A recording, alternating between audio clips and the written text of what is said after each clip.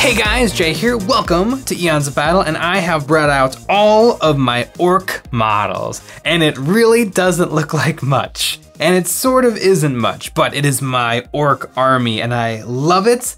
This army has never actually seen play in a game of Warhammer 40,000, even though I've been collecting it since the very beginning.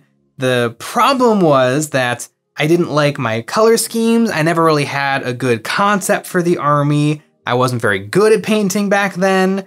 All of these sorts of things meant that I would buy a couple of orc units, paint a couple of orc units, lose interest in those orc units, sometimes strip the paint off of those orc units, get rid of the orc units. And it was just like a weird cycle of I might collect an orc army. But in 2015, I saw the movie Mad Max Fury Road, the greatest movie ever made. And I decided I am going to theme my orcs around Mad Max Fury Road. And that is what I have done. And now I absolutely love this army. And I've also decided on a few more things to make this army really, really unique. Every time I paint an orc, any orc, a knob, a Gretchen, a boy, I pick 2 random green paints from my collection. One of them to be the base coat and one of them to be a highlight. And then I paint up the orc using those colors, and it gives every single orc a very slightly different complexion. Sometimes I end up with a very, very neon orc. I mean, I think this Gretchen is the ultimate neon Gretchen. And sometimes I end up with models that are really, really brownish or really, really gray. And I just like that every single orc is slightly unique. I feel like if the orcs really were a species in the galaxy, every single one of them would be slightly unique, because I mean, that's how all animals are. It just doesn't make sense that every single orc is an identical ball of green mushroom angry energy coming at you. Also, I do my own unique green on every single orc, and then I do white shirts, black pants, just like the war boys from Mad Max Fury Road. Right now, I only have 30 boys done, and that might be it. I haven't decided yet. I'm probably gonna need 60. I think 60 boys is like the minimum number required for an orc army. But I think I might actually build the next 30 as Shoota boys, and I might have them all be shirtless, because I have a bunch of shirtless orc torsos, I believe from a company called Spellcrow. And so I think I might do the next 30 Shoota and just have it be not WYSIWYG. Have it be like, yeah, by the way, all of my boys for this game are Shoota, or all of the boys for this game are Slugga. Because it's just silly, especially for orcs. It's really silly to be a real stickler for WYSIWYG accuracy, especially when every single orc weapon looks different. Like this guy has got like a weird pistol and chain, and then this guy has got almost like a flamethrower looking pistol and a chain, and then this guy has got a chain axe with like a chainsaw on a handle, and kind of a little bit more of a bolter looking pistol. So if every orc is gonna look slightly different, you might as well just make the models that look the coolest and let WYSIWYG just kind of fall to the wayside. At least that's what I think. So yeah, I need a lot more boys. I actually own a bunch more knob models that I need to put together in paint. I really like the knobs. Back in 6th edition Warhammer, it was all about the power claw. You wouldn't even look at the Choppa or the big Choppa. But now actually, having decent damage, low cost weapons is really, really nice. So I actually have Choppas and big Choppas on most of my orc knobs. And that's probably what I'll do for all of them in my army. Ooh, except for this guy has a power claw because he's going to be a boy knob. Pro tip for orc players, don't build the knob from the boys kit. I mean, I guess there's 2 boys kits now. There is the monopose one that comes in the Combat Patrol, which comes with a very, very nice looking orc knob, or the classic old school, like 2nd edition of Warhammer orc boys plastic kit that it does come with the parts to build a knob. And it is the weeniest, most piddliest, tiniest little knob. It looks terrible. If you want a knob, use a real knob from the knob kit. Knob. I've got my knobs, I got my boys. A weird addition is this model is Captain Badruck. It's Captain Badruck's miniature, but I have actually kit bashed, done some slight kit bashing. Instead of holding his kind of his rapier, not a rapier, it's like a pirate sword, like a swashbuckling one of those swords. But I replaced it with a double-ended chain axe, and then I replaced his face with like a mean, ugly Spellcrow face.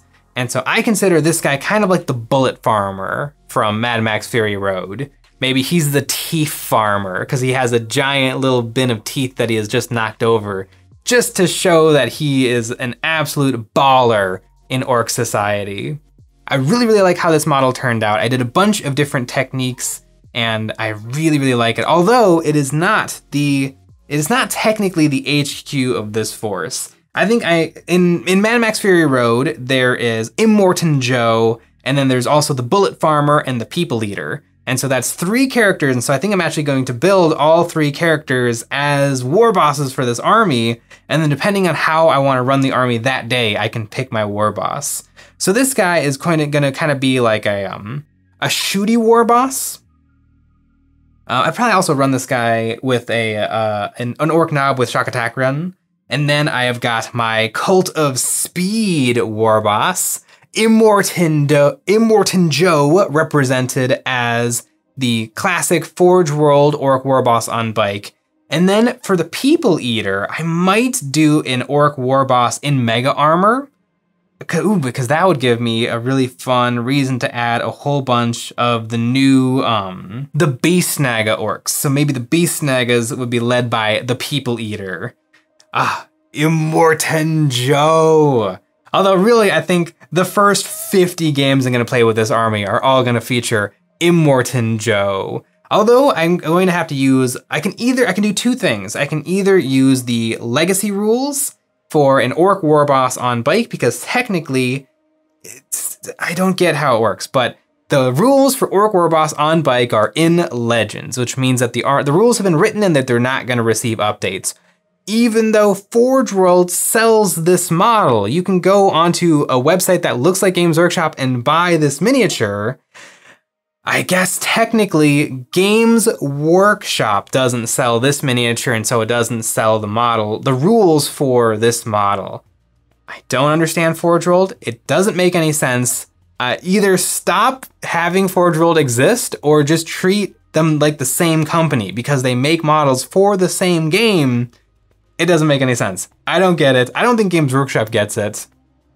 But I have one. I have an Orc Warboss on a bike who is my Immortan Joe. The basing scheme for this army is all based around Mad Max Fury Road. It is a bright, saturated yellow desert, and I really, really like it. I think it's really, really striking, and it's gonna give me lots of great tools for making interesting basing when it comes to some of the larger units. Because right now, this is barely anything. I mean, I only have 10 Gretchen. I'm gonna need at least, what, 100 for the proper number of Gretchen for an army, which I can't wait for because these guys were so much fun to paint up. But the biggest thing I have planned for this army is I have one of these, an Orc Battle Wagon. This is actually an empty box for another one I have, but I have one of these brand new in the cellophane, ready to rock and roll, but I don't just want to add a battle wagon, although battle wagons are excellent in 9th edition. I really, really want to get the Kill Rig. The Kill Rig is this big, monstrous vehicle with a whole bunch of orcs hanging off the side of it, and it's being dragged forward by a squigosaur. I mean, it looks like a pig. And so I want to replace that pig with the front cabin of the battle wagon. And that is going to be, in Mad Max Fury Road, there's this vehicle that the Doof Warrior is riding. He's this flamethrower guitar playing guy. And on the back of it is a whole bunch of orcs beating drums. And there's tons and tons of microphones and speakers all blasting out music.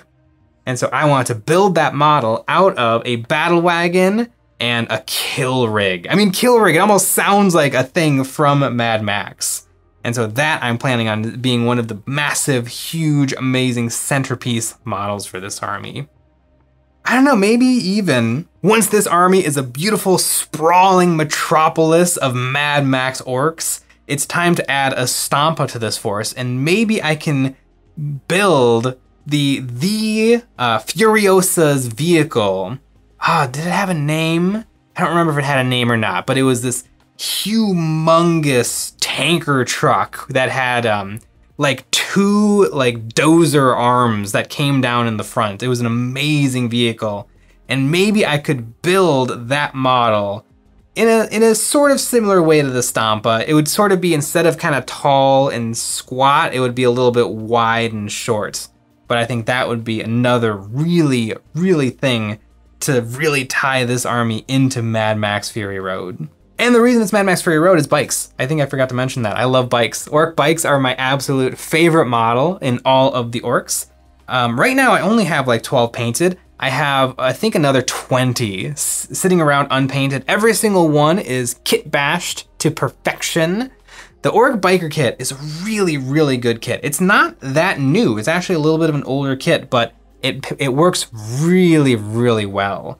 The weird thing about it is if you just build it as per the instructions, the Ork head sits like directly on the handlebars, and it's kind of awkward. So what I like to do is I actually cut the neck off of the torso, and then I glue their heads up a little taller. And I think that that really, really helps these Ork bikers look a little bit more impressive and imposing. But yeah, eventually this is going to be one humongous pile of bikes, all just driving forward, led by Immortan Joe, with a whole bunch of knobs being led by the People Eater, and tons of boys being led by the not Captain Badrock, the Bullet Farmer. Ooh, maybe I need to get a bunch of Ludas. Ooh, Ludas and Flashkits. Just a whole bunch of gun-toting guys to be led by the Bullet Farmer. That would be super cool. The Orks are my smallest army right now. In a way, that's technically a lie, but the Orks are my smallest real army that's a proper collection of things. And I am very, very excited to expand it and keep it going and build some beautiful centerpieces and just paint a lot more green boys. And speaking of a lot of things, you know what else has a lot of things? That's right, our Patreon. Over there we have tons of super cool terrains, both miniatures and STLs to populate your wargaming tables. If you sign up, there's a welcome pack that includes Dawn of War Space Marine, Imperial Guard, and Eldar terrain. We also make one extra episode of Eons of Battle every single week where we critique viewers' models and give them some helpful hints on how to improve. And we also have merch, link in the description. The Mad Max Orks, the two most perfect things, Orks and Mad Max, shoved together into perfection. I absolutely love this army, and I can't wait to get the rest of the bikes all painted up because they are on big honkin' 75mm bases. So all 30 of them painted up are probably going to take up a massive chunk of table, and I cannot wait for that day. Thanks for watching.